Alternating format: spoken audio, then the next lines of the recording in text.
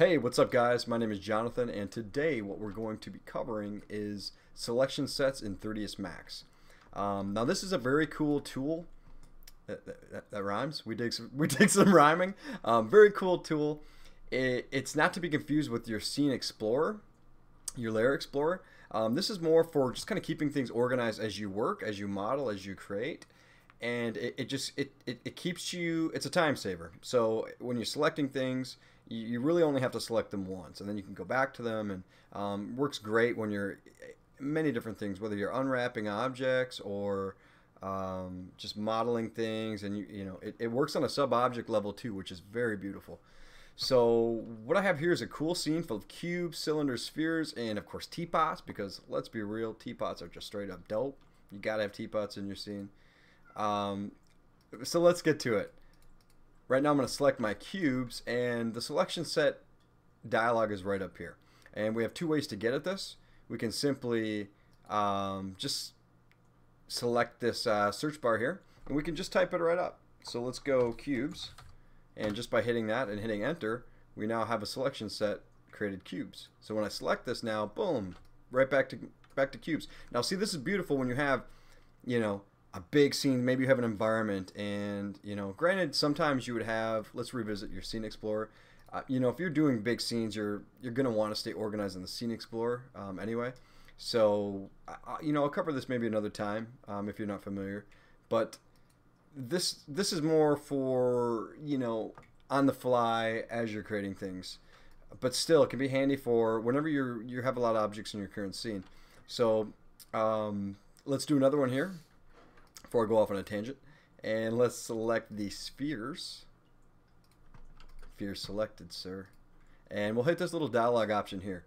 And now we'll go over the buttons here, and what we have is create new set. So if we hit that, it's going to take our selected objects and create a new set, and we can call them spheres because they're not rectangles, right?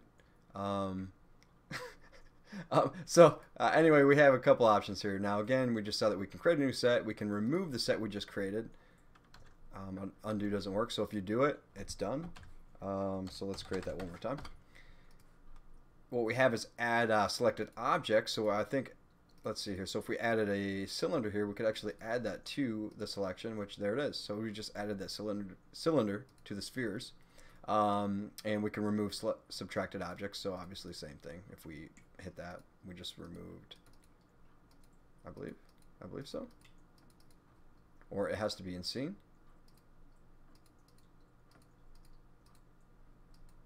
You're learning, I'm learning, I suppose. Now I want to know. There we go. I guess we could just right click and remove it. I don't know why that button's not working, but it should. So anyway, I'm probably doing something wrong. Select objects and set, so that's cool. So if we have a whole set, it's really just, I would just rock with this. I would just use the drop down. The drop down's handier than going here and using the menu. The menu is more just like if you want to dive a little bit deeper, but right here's fine. I mean, create a set, select a set, pretty straightforward, right? Select objects by name, and it really just brings your select objects by name hotkey H menu. Just another way to get at that. This one I'm not too familiar about. Highlight selected objects. You highlight it, and then it stays highlighted. That one's I've kind of dived into. I'll have to check out documentation for exactly what that does, but it's obviously not incredibly necessary. So I'm rambling. So let's just create another selection set here. One more time, and we're rolling with the teapots because teapots are dope. And now, all right, now I'm going to move on real quick. Now, what's really cool is this actually works in a sub-object level.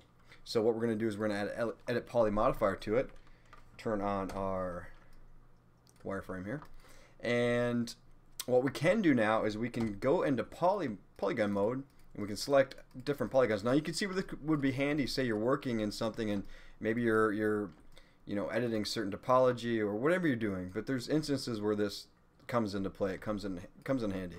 Or like say you have a very say you have a complex model and you have a lot of different objects attached to it, and what you can do is select different parts of that and create different sets while that's all still attached together.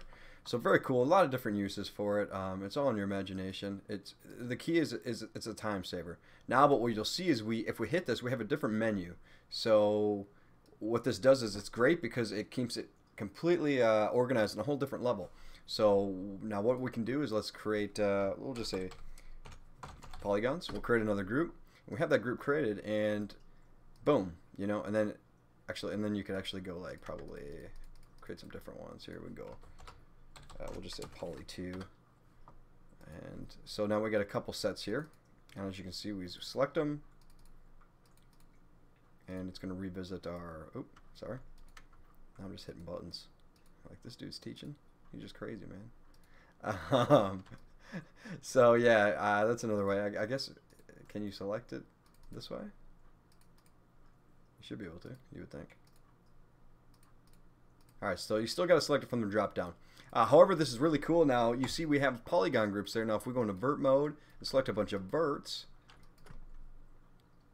and create that, we'll just say verts 1.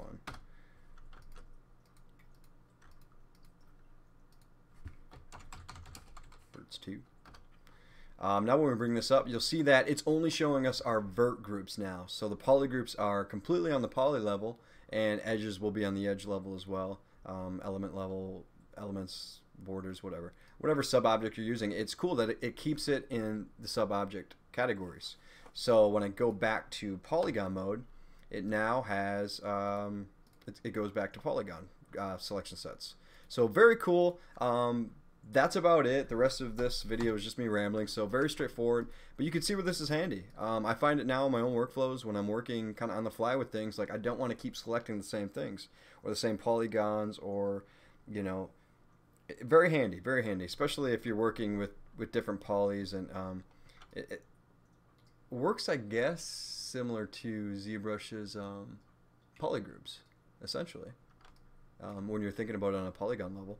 So you can kind of break things down, and you can have all these different selections. It doesn't function exactly the same, obviously, but the concept's the same as far as selecting and organizing groups on a mesh. But very cool stuff, guys. I hope that helped. I'm going to wrap this up and bring you future content. So it's been a pleasure, man. Take care.